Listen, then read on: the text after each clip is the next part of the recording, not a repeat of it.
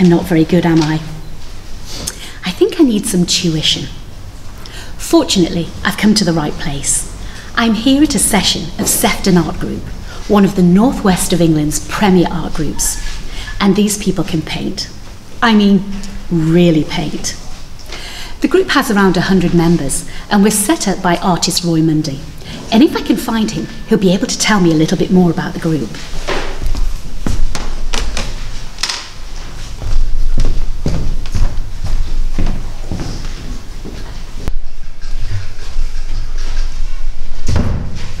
Right, listen up folks. Well, Roy's not here, we'll have a bit of a laugh, eh?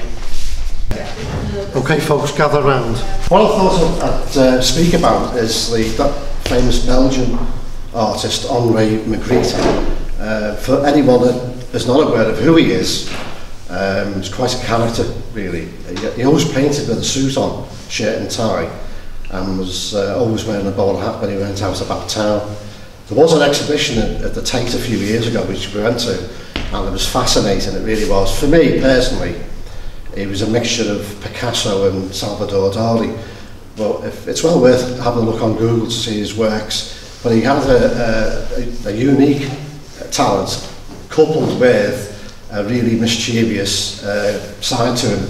So I thought what I'd do, I'd look a couple of things up myself and see what you think of these. This one was off the internet. Yeah, this is the sort of thing that he would do. And then I thought, well, I'll go and do it myself and see if our colleagues and friends could depict what this is. Anyone know what that might be? Yeah, it's a giraffe passing the window. I forgot to put the clock in. Anyway, this one here, another one. See what you think of this one. What do you think that might be? No, really? Two flat eggs. No. Anyone else? It's two Mexicans riding a tandem. Really there?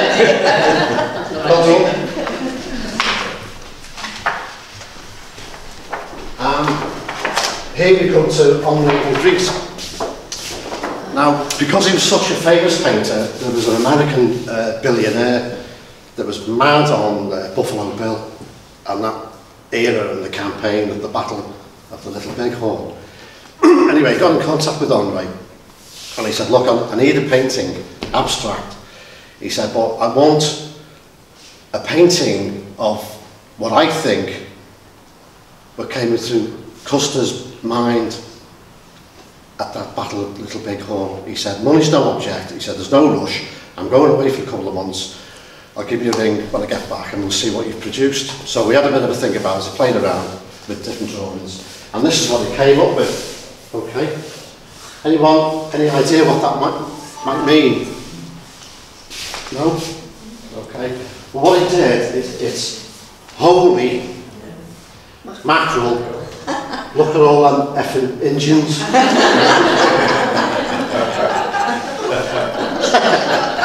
It's good, isn't it? I thought that. Have I just done that for now? Talk about being stitched up. Anyway, there was this couple from Wigan. Sorry. There was this couple that lived in Wigan, born and bred Wigan for, what, 60 plus years. Never been out of Wigan. Nowhere at all, not even abroad. And they were celebrating the Ruby wedding anniversary.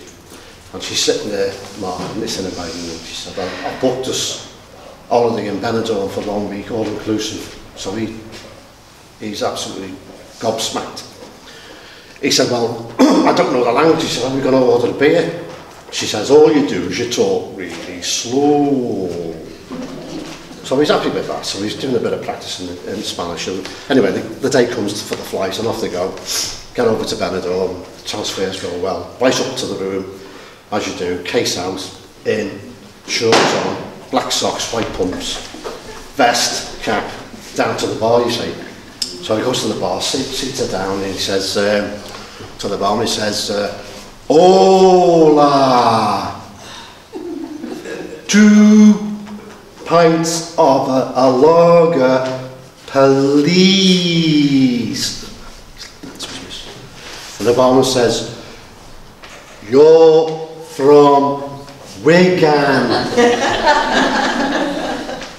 "Eyes from Wigan too."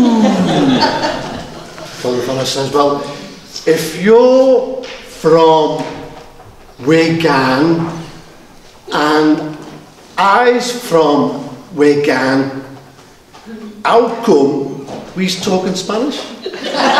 It's tough, sir. Every time I paint a portrait, I lose a friend. John Stringer Sargent, an American painter.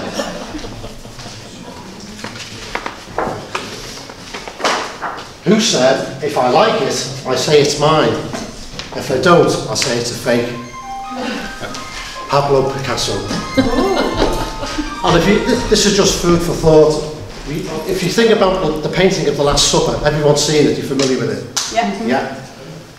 What I want to know is why there was no one on the other side of the table. Right? And one for the ladies. What kind? Hello, Roy.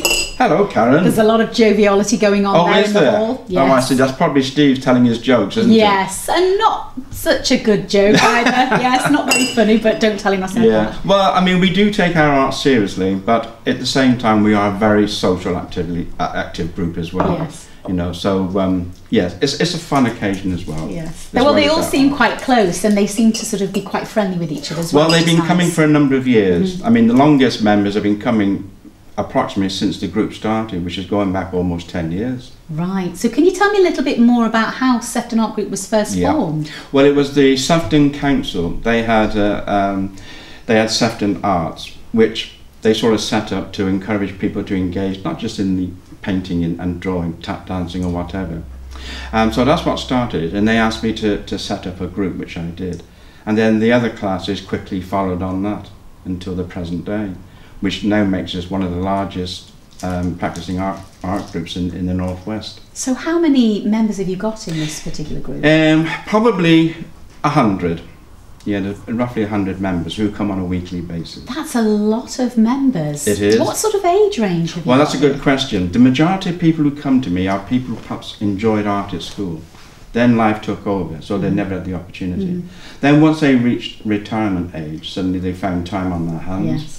And really that's it. All they need to come along with is a desire to want to do it. They don't need any skills. Great. A lot of people are put off taking up art simply because they think, or they've heard this myth that to do art you must be born with a natural talent. That's untrue. Learning art is like learning many disciplines, whether it's baking a cake, riding a bike, driving a car. So how long does a session last? We have 2 hourly sessions. We go for 10 weeks and then members enroll them for a further 10 weeks, and we go through the whole year. We do take a break in August. That's great. So do you hold any special sort of events or exhibitions? We do. We have 2 main exhibitions a year, one in the spring and then another one at Christmas. And that allows the members to not just display their work in front of the public, which allows them some feedback. It also allows them to sell 1 or 2 paintings, so they get some money back coming into their hobby, as it were. Oh, that's great. And we have other locations as well, pop-up shops where we set up. Ah, right. Yeah. So there's something going on virtually through the year. Sounds like a very busy year. It does. And then on top of that, of course, any big exhibitions which come to the local area, and then I organise trips to those. Oh, that sounds wonderful. Last year we took them to see Francis Bacon exhibition, which was held locally. So they get a lot of inspiration from doing that. So it's not just an art group, it's like a friendship group as well, and it's also gives them lots of activities. That's it. I try to broaden their artistic horizons, and that then in turn feeds through into the work that they produce in the class. And also recently, the members featured in a BBC television programme, and they found that both interesting and stimulating. Sounds great. Roy, I believe you hold some special events throughout the year. Yes, we had a very big exhibition in 2014. That was to commemorate the outbreak of the First World War in 1914. So all the members played an active role in that. It wasn't just about paintings and drawings. We had collectors who came in with memorabilia that had been gathered on the battlefields of the First World War. So we also then invited in the local schools, so we had children coming in, and that was part of their education, so they could learn the history of the First World War. So that was a big event for us.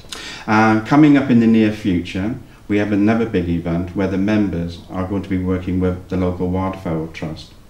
And last weekend, for example, they went out with their sketchbooks and got some preliminary drawings or indeed paintings. The idea being that over the next few months now, they can turn those drawings into finished paintings, and then we will have an exhibition throughout October. So that's a big event coming up. That sounds absolutely amazing. Well, it allows them to take on a project, as opposed to just coming in and working from a photograph. Yes. It's a whole project. We're bringing it to life, aren't you? Exactly, and so it engages them over a period of months, as opposed to just week by week. We now have a short film of the group's special events.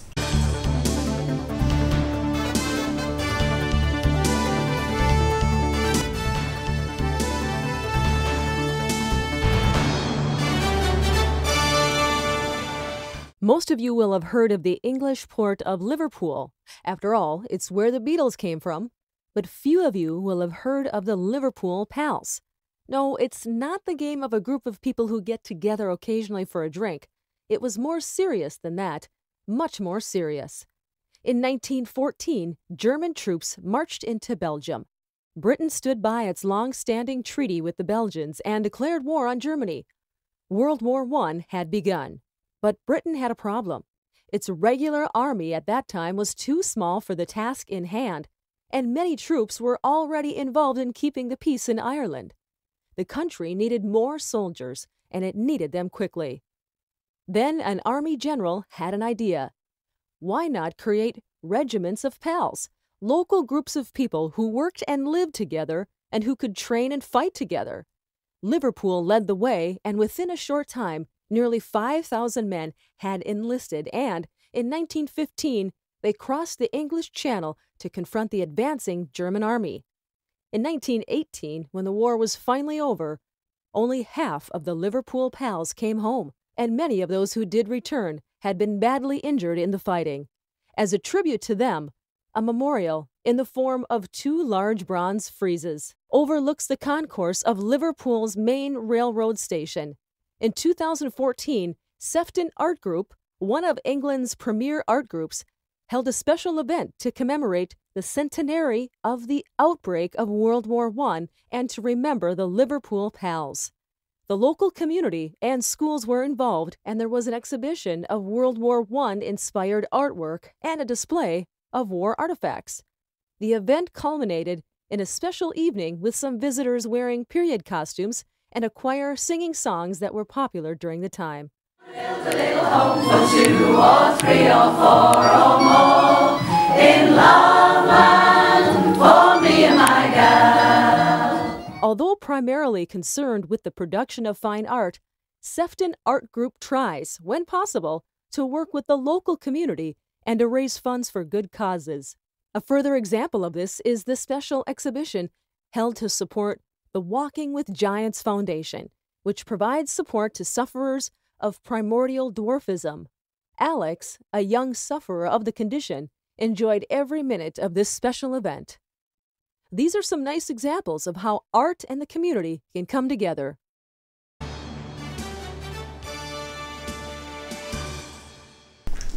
Roy, what sort of tuition do you provide for the members? Can they have one-to-one tuition, private lessons, or is it more of a group thing? It's more of a group thing.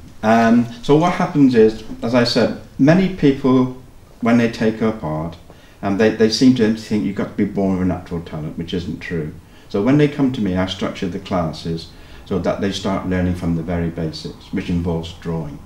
How to draw in proportion to get accurate drawings. The key to painting is drawing, and the key to drawing is measuring. So I teach them what's known as the thumb and pencil method.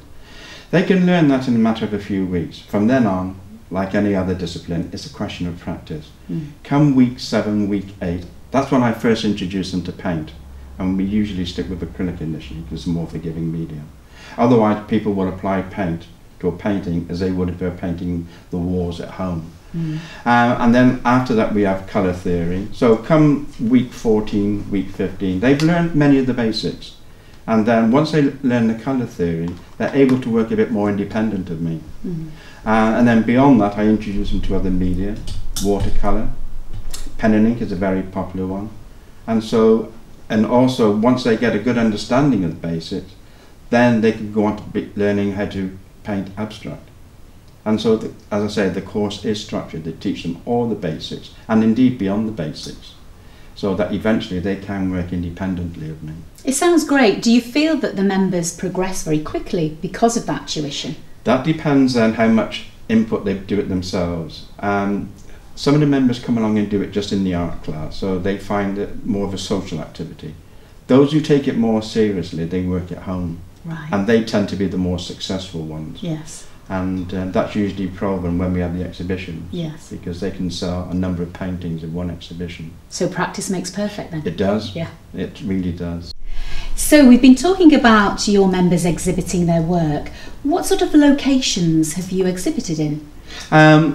Over quite a wide area locally. A big exhibition was after a £17 million refurbishment at the Parkinson Art Centre in Southport. We were the first group invited to put on an exhibition to celebrate the opening, and that was very successful. And then we also worked locally again in any areas where we feel we could put on an exhibition, especially pop-up shops. So the members get quite involved in that as well. Sounds great. Yes. Roy, just tell me a little bit about some of your members. A little bird tells me that they've got something more than artistic skills. They've got some sort of more like cultural skills. Yes, yeah, that's very true. One of the members is the leader of a band. Oh, right. And then we've also got 2 published authors within the group. That's fabulous. Roy, I believe you also provide specific training in fields such as portrait painting. Yes, because portrait painting is such a tough discipline, where you have to dedicate weeks to it. So yes, as well as portrait drawing, also life drawing. That's also very important. And then there's other more specialist subjects, working with brushstroke, for example, which is a very creative medium. Not many people are aware of brushstroke. It works rather like watercolours, but it's a very vibrant medium, gives you very vibrant colours, and it allows you to be very abstract with it as well. Yes, I've seen little elements of that. I've walked around the art group as well, and it's wonderful, the colours. And pen and ink is another one which is very popular as well. And of course, within that speciality, again, we get members to work on bigger scale, something they probably never even thought of before, working bigger scale together with bigger brushes. So we then don't bother with the traditional paintbrush, we use decorators' brushes. And once they use bigger brushes, then other things happen. It opens up their creativity yet again. I've got to say, I'm certainly getting an education today as well in the world of art. Yes, good. Is it possible for people to progress beyond your art classes? Oh, certainly, because we've got members who prove that. They get a very good foundation in art coming to the classes. And then we get a number of members, well, several anyway, that come to mind, who came to the classes purely as a leisure activity and got really seriously involved with art, and then went on to do a degree in fine art. One of the members, Grace, in fact, in the next few weeks she will graduate after doing a 3-year fine art degree. In fact, it was a combined degree, art history and fine art. So she first came to the class as a leisure painter in her early 60s, fell in love with it, and now she's coming off the end of a fine art degree. So it's never too late. It's never too late, no. And you've got something for everybody. That's right. And then a more recent member, again approaching the age of 40, and he's now started the first year at Chelsea Fine Art. That's wonderful. So people they can take it to whatever level they want. Yes, absolutely fabulous. So something literally for everybody, whatever level you're at. Exactly. Come along and join in, and you can accommodate for everybody. Thanks, Roy, for your time today. Now, if it's okay with you, I'm going to go back downstairs and talk to some of the new members. Thank you, Karen. Bye for now. Hi, Steve. How are you? Fine, thank you. And you? Great, thanks. I'm really impressed with this piece of artwork at the moment. Can you tell me what it is you're actually painting? It's actually the Chinatown in Liverpool. Are you aware of this? Have you seen it? Yes, I have actually seen it. Yeah, it's quite stunning, isn't it? Yes, it's brilliant. So I'm attempting to paint this painting, not being too precise and in a form of abstract way. But there's a lot of work to do with it. It's going to take me quite some time. Great. I can see you've actually got a printout here of what you're actually painting. Does that help you with what you're doing? Very much so. It's what's known as the grid system, which Roy has helped me to get the painting right, because if the drawing isn't right, then the painting won't be right at all. But particularly when there's a lot of information in the picture, it helps to make sure that it's right. Great. So that must have taken you a long time to convert that onto there with the grid system then, and having to mark out all the separate squares. Yeah, it took me about 3 hours. Right. And so what sort of medium have you used on this canvas? This is acrylic. Yes. Do you prefer to work with acrylics? It's a great medium because it's very forgiving. Yes. But I do use other mediums, but on a canvas, mostly acrylic. I've noticed as well with the acrylics, you can get a really sort of quite a bright colour with a lot of these colours. It really stands out. It's quite strong, isn't it? Is that a thing of acrylic paint then? It is, but I like bright colours anyway. You do. So you've gone for the bright colours for this. That's right. That's lovely. So how long do you reckon this is going to take you to complete? About another 4 weeks, I think. Right. 4 weeks of 3-hour sessions? Yeah. Yes. Okay, that's great. And how will you finish it off? Will you do any edging or anything around it with any pens or anything? Or will you keep it as it is? There may be other mediums that are introduced into it to get the fine details in. But other than that, no, most of it will be acrylic. Oh, that's looking really great. I really look forward to seeing that at the end. Thanks very much for your time, Steve. Cheers, you're welcome. Hi, Pete. Hi. I like this landscape. And those clouds are really beautiful. Right. Can you tell me how you got that effect?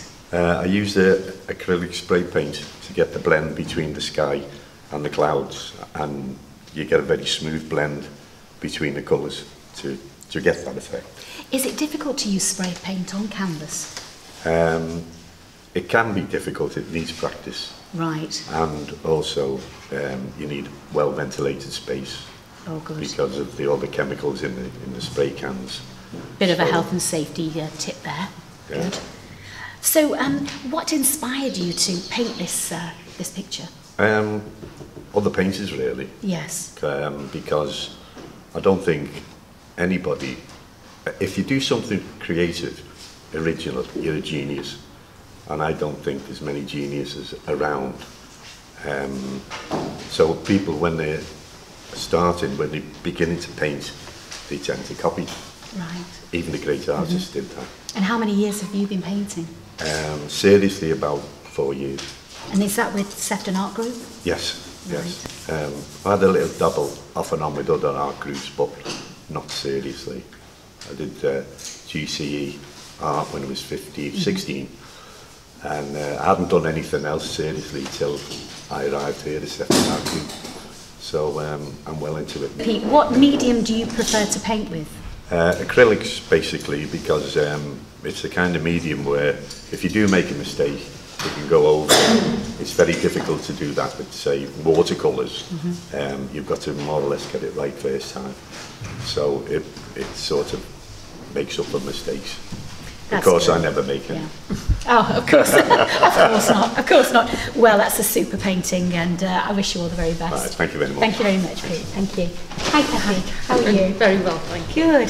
This is a stunning picture. Can you tell us more about it? It's just something that when I really love Spanish architecture, I like the mountain villages in Spain, and so I just thought that I would try and do something but with a bit of a modern twist. Yes. So this is just something, it's quite straight lined, but I do quite like working with straight lined, angular things rather than abstract, really. And how long did it take you to get to this stage? So this painting probably took me about 4 or 5 hours to do, because there's a lot of drawing of lines in to do before you actually put any paint on the canvas. And how did you draw the lines? What did you draw the lines in? Pencil, just pencil, and then just go over it with the paint and then highlight it with ink on top. What sort of paint have you used? Acrylic. Acrylic, yeah. I too like working in acrylic because you can cover your mistakes. Right, and of course there's no mistakes. No, not at all. No, none at all in this. That's lovely. It makes me feel like I need to go on holiday. Me too. Yes, yes. Thank you ever so much. Thank you very much. You. Cheers. Sometimes when there are spaces available, Roy likes to take on new members.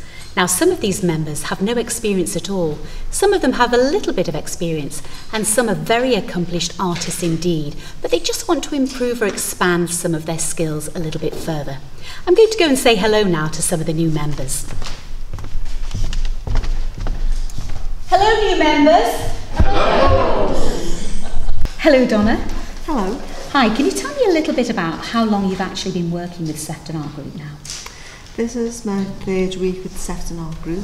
I was originally with Lydia's, but there was some problems I had with perspective, so I've come to Roy and he's helping me to get the perspective on measurements. So is this your first piece that you've been working on, or have you got anything else that you've done? It's the second one.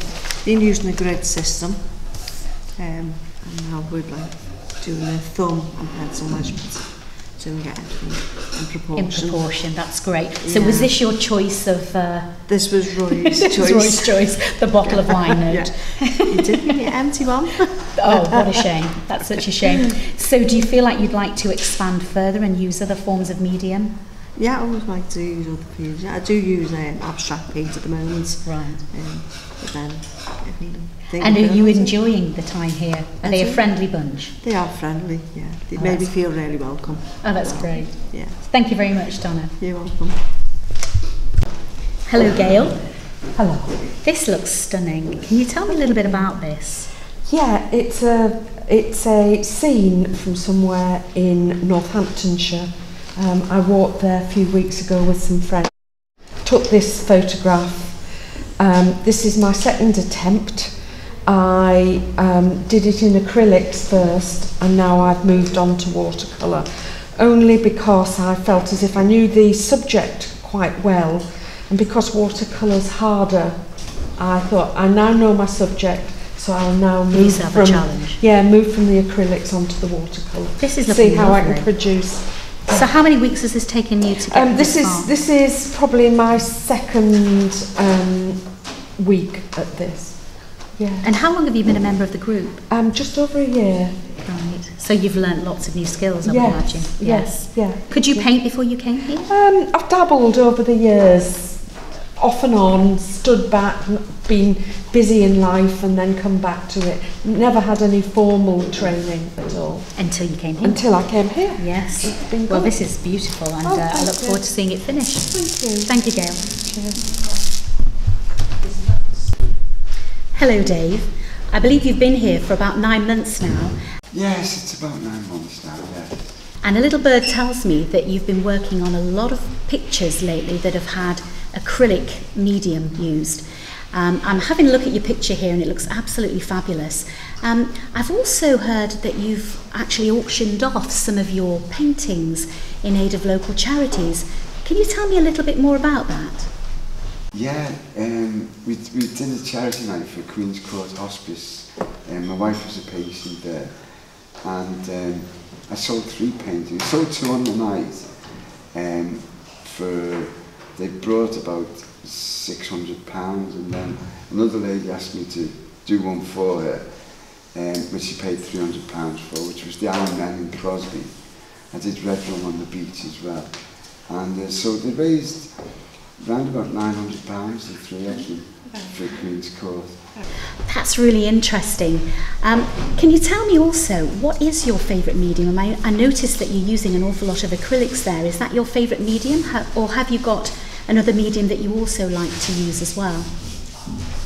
I've used watercolour, but I find acrylics far more forgiving, easier to use, and it's quite enjoyable because it's like the old-fashioned oil paints. You don't have all this setup, and you just use it as watercolour, but it's a lot more easier to use. It's been great talking with you today, Dave, and I wish you all the best with the next painting that you take on. Thank you very much.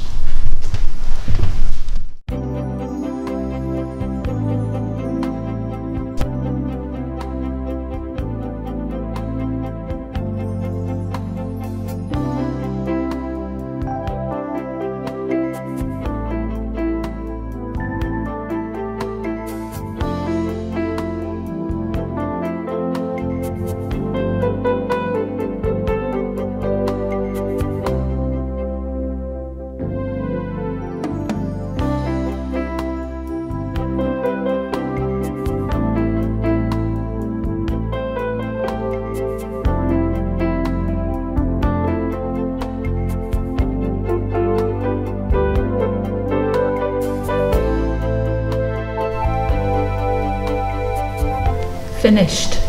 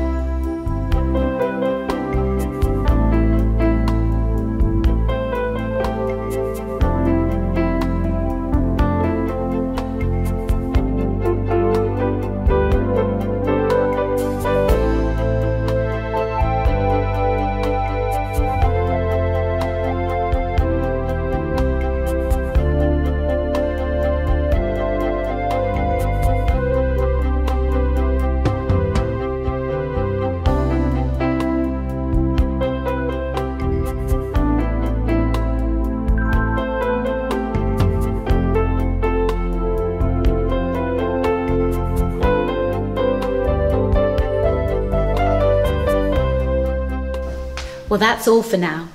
I hope you've enjoyed learning all about Sefton Art Group. Join me next time when I'll be in Southport. But for now, I've got to get on with my painting. What's this? Roy?